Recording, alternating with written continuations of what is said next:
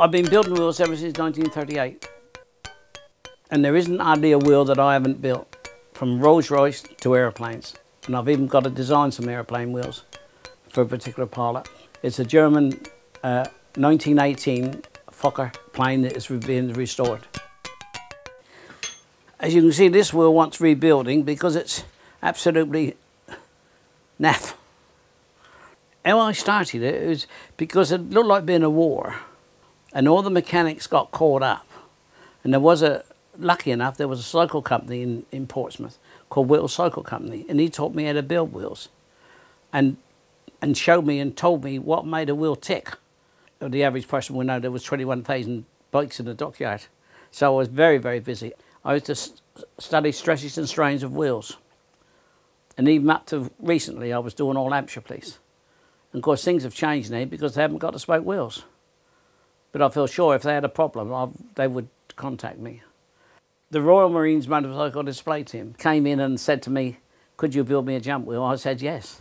Even in Edinburgh they used to ring me up and say, Ray, you know, we've got a problem with this wheel, can we use an alloy wheel? And I used to say no. Otherwise it'd kill the Marine or somebody. If you over tighten and a spoke goes, it could jam the wheel on the side of the frame, and that could act as a brake, and that could kill him. To be honest with you, a wheel is a life. Here you are. And that should be perfect.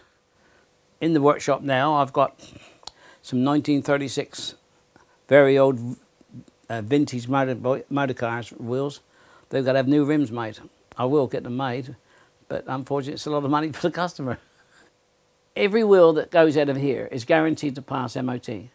One particular instance, a man rang me up and he said, whereabouts are you? And I said, where are you? He said, Hong Kong. He said, I've got 5 Jakes 1962 models to be restored.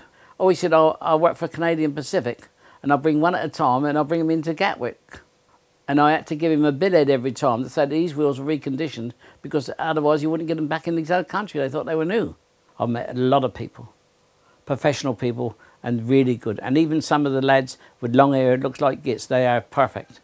And it's been great. I've got more out of it than I've given. He's very proud of what he does, and it's nice to think that he is able to continue working as he's, you know, he's 83 now, and to continue working and to keep the crafts of wheel building, which is a dying art. It keeps him occupied and it makes him happy. It can be a nuisance because you're always on hand to make the cup of tea when the bell rings. I'm quite happy to help him in whatever way I can to keep the wheels rolling.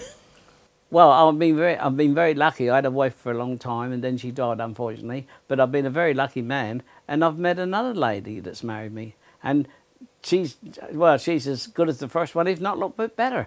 I couldn't do without her, really, to be quite frank about it. And she will sit down here sometimes and unbuild a wheel. She'll unbuild it. If I'll unbuild that one for you. It's which she does. And then I'll tell her that's an inside spoke. No, it's not. And so we have a little powwow, which is an inside and an outside. But then I said, no, leave it alone, I'll do it. When I was born with brittle bones. And I must point out that I had no education at all. I never went to school, and they wouldn't let me go to school. My brother went there.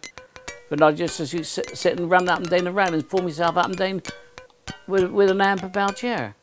And as I say, the war came, I suppose really it done me a good turn, because I don't think I would have been like I am today if it hadn't been.